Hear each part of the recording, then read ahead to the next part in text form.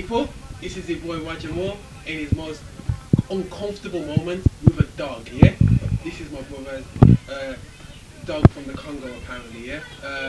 It's an African hunting dog, and obviously it's been domesticated so much that you can go beside a human and you can't even harm a flea right now, yeah? But listen, this is actually Christmas Day, yeah?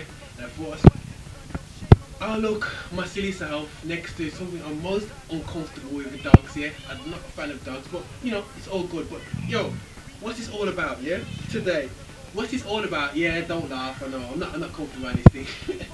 What's this all about today? This for me represents, there's a thought out here. It reminds me what this dog is meant to be a hunting dog, yeah? It's amazing. Since it's come into this country, it's been domesticated, yeah?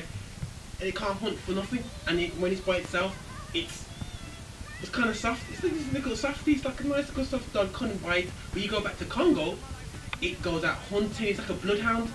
It's amazing what domestication can do. And for me, it's a massive. Okay, it's going off now.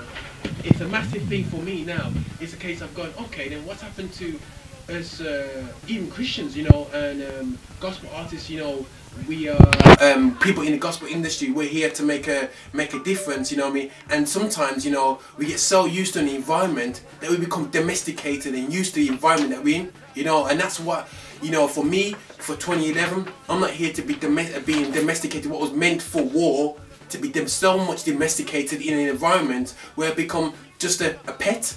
Yeah, so we're not here to be pets, you know, for the industry, a pet in the music realm and be there because of fashion and because of whim. We're here to do a job, and we're here, you know, we've been specifically made. That dog was specifically made to go hunting, to chase this, being domesticated by its environment. Now it's a softie. It gets given food now, but before it could go and hunt its own food.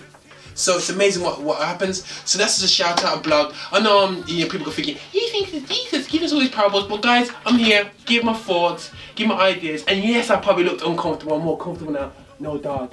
But you know, it's the way it goes anyway, yeah. But listen, have a great 2011, you know what I mean, just keep it real, and yo, just be more for myself, and I hope that everyone starts to put blogging out there, and just give out our hearts, what we're thinking, and I could be wrong, guys, but all I know is that I do not want to be domesticated. I want to be still with my people that have learned and developed me spiritually in the future, you know what I'm saying, to be truly effective, you know what I'm saying. Over to our boy Jackson.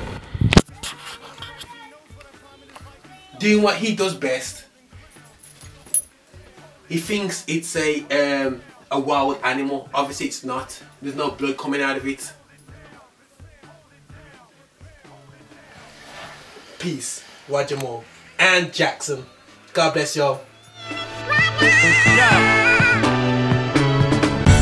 This here is a fight of my life.